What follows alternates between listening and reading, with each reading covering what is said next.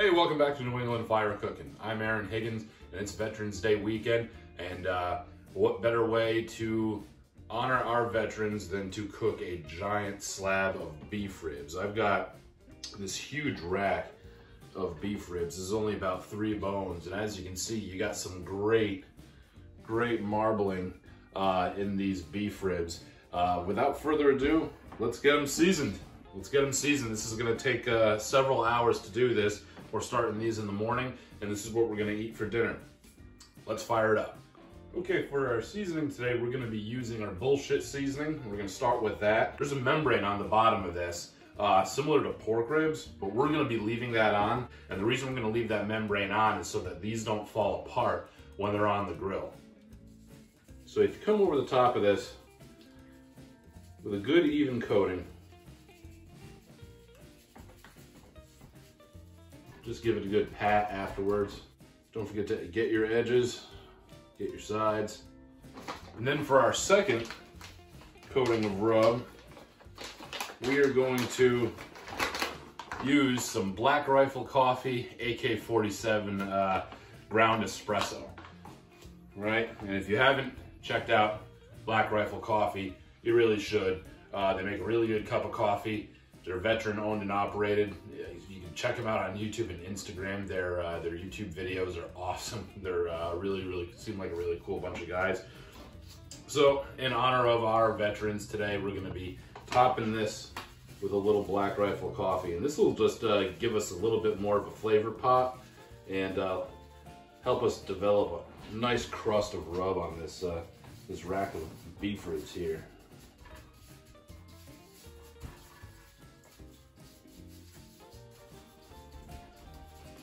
It's already starting to smell good.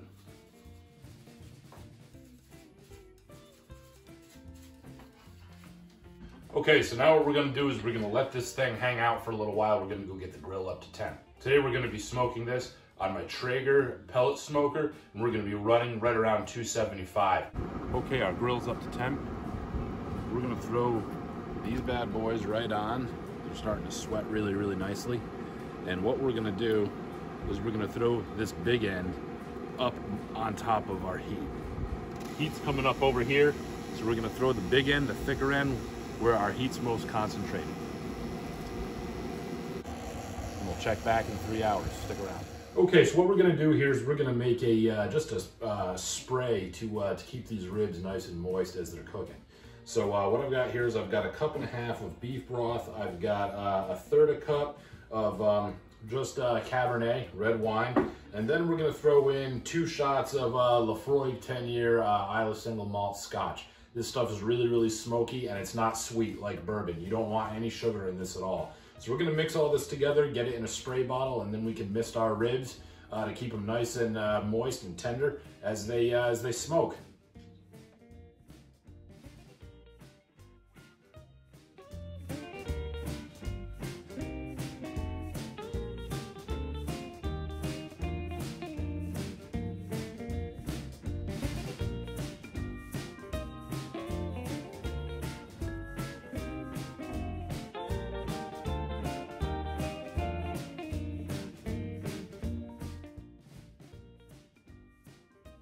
Okay, this is gonna be perfect. We're gonna go down, we're gonna mist our ribs, and we're gonna check the temperature. Okay, we're at 166 on these ribs, and now it's time to start spraying these.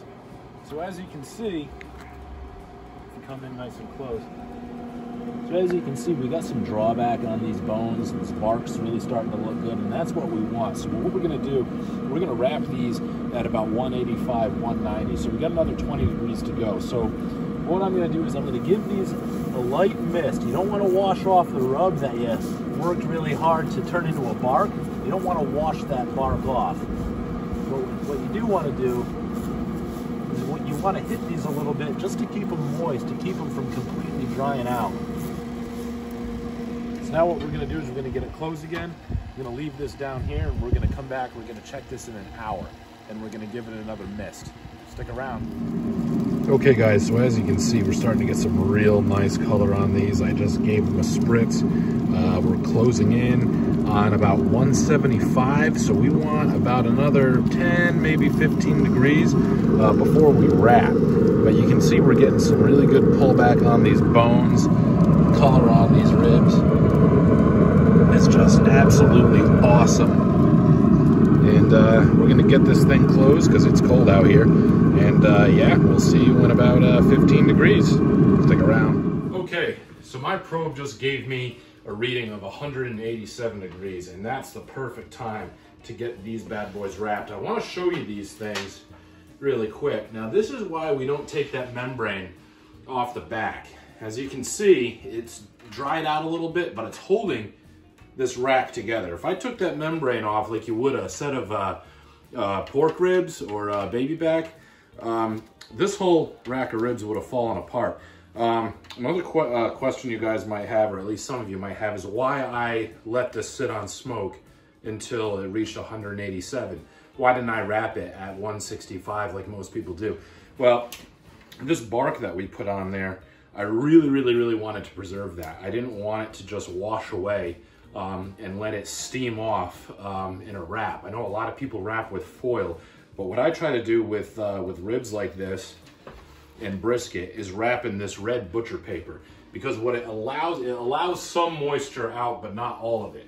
So it still steams a little bit. I do want some of this moisture to come out of this so you have a nice crust. You have a really nice crusty rub. So what we're gonna do now is we're gonna get these bad boys wrapped, and then they're gonna go back on the grill until they hit 200 degrees. And after they hit 200 degrees, I'm gonna leave them wrapped right in the butcher paper, and I'm gonna let them rest for at least an hour. You could easily go 2 hours. So what I'm gonna do is come right over.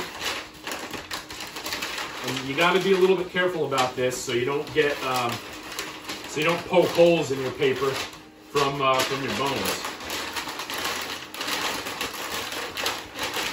We'll fold all this right over. Make a nice little meat package. And now it's gonna go back on the grill, and I'll see you at 200 degrees. Stick around. Okay guys, so this rack of ribs has been resting for an hour. You could let it go too, but I can't wait anymore. I totally cannot wait anymore. We've got a nice tossed salad. We got some potatoes that are roasting in the oven right now, but I'm gonna get right into this because quite frankly, this is the star of the show.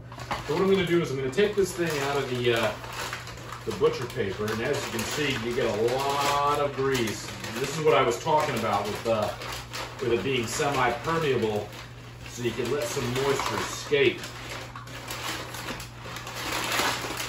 We've got our beautiful bark that is nice and crusty on there. That bark is what we, this bark is what we really strive to keep right here. I mean, this is just awesome. Everything about this is just awesome. We got the membrane on the back. We're just holding these bad boys together. Okay, look at that. That bone's ready to just come right out of there. You could rip this whole thing apart, but we're not gonna do that. What we're gonna do is we're gonna flip this thing over, and we're gonna slice right between the bones. So what we're gonna do is we're gonna slice right between these bones. And will you look at that? Look at that right there. See how juicy that is?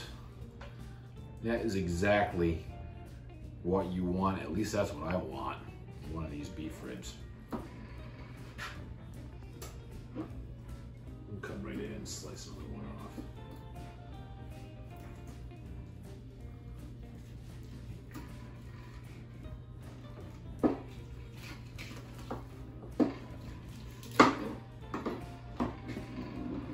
Oh man, look at that. I mean, this is just coming right off the bone, guys.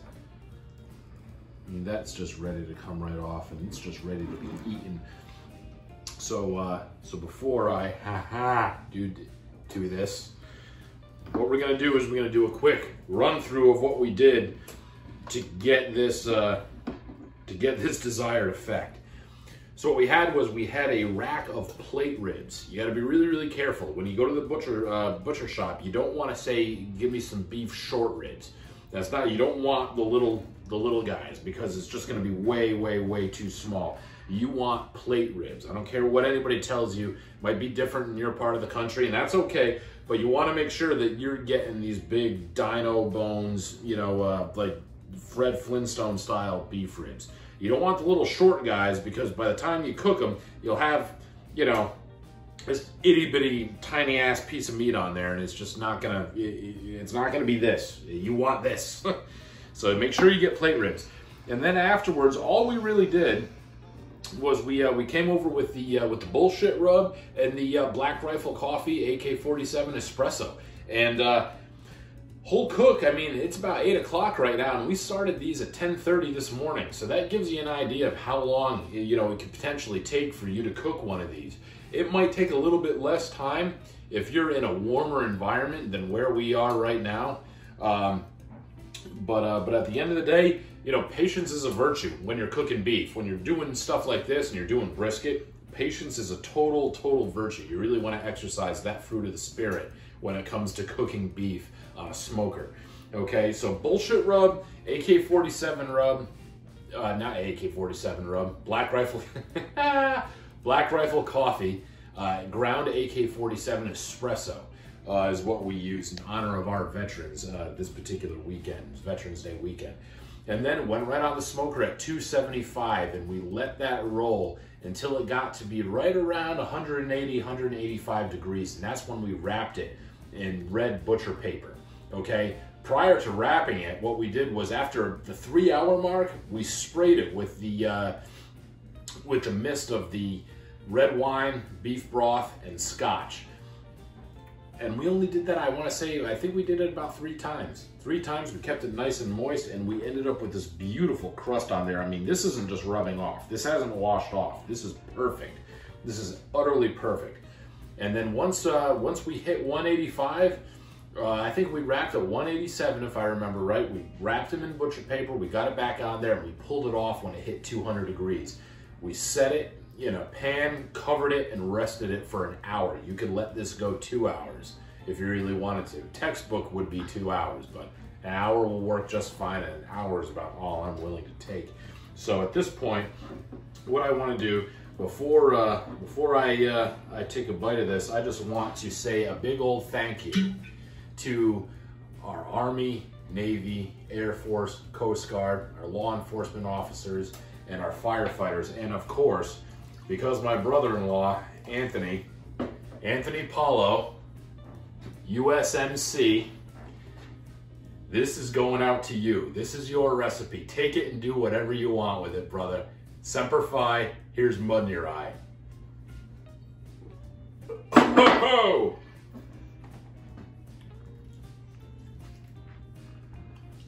And will you look at that?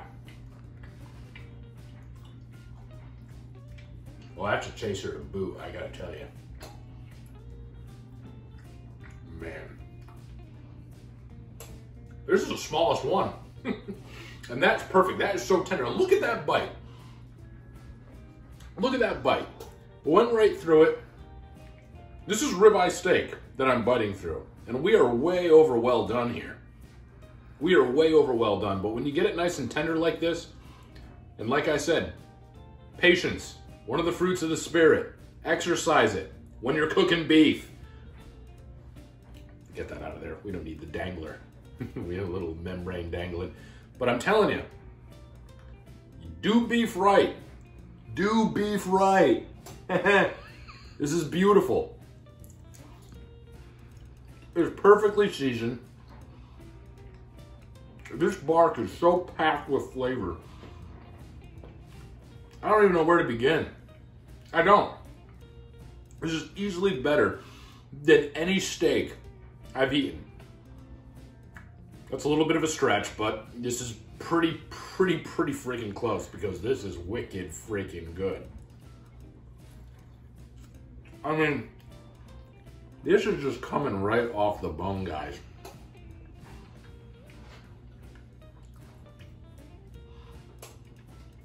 And you know something? Wrap at 185. Forget 165, that's too soon. Don't wrap that early. You get amazing, amazing bark if you let it take some smoke right to 185. You could even go 190. I could say you could wrap for the last 10 degrees of this cook. And you knock it right out of the park. This is basically eating brisket off of a bone. And this bark is better than some of the brisket I've cooked. You know, and beef's tricky, guys. It really is. It's tricky. You gotta let it rest. You gotta let it do its thing. You gotta let the juice run back into the meat. If we were to bite right into it, right after it came off the grill, all the juice would run out of the meat. You'd have dry beef. You don't want that. You really don't. You want tender friggin' vittles is what you want. This is amazing. This is absolutely killer. I could eat this all day, every day. You've heard me say it before. This is absolutely phenomenal. And leaving the membrane on the back side held this thing together. Held this rack together perfectly.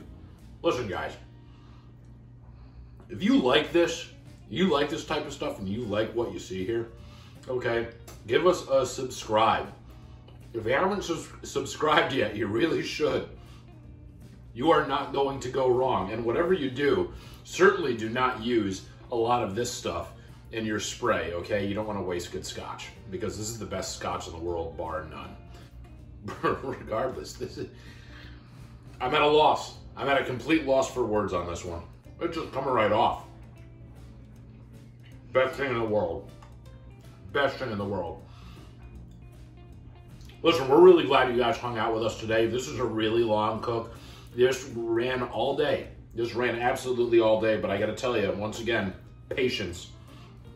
Exercise some patience, and when you have this at the end of the day, when you can sit here and hold up a bone that's nearly the size of my forearm that you had delicious ribeye steak on, that's falling off and is melt in your mouth delicious, the patience is totally worth it. Totally worth it. Anyway, to all of our service members, happy Veterans Day. I hope you all had a great day. I hope you all drank one for me. And we'll see you next time. Peace out.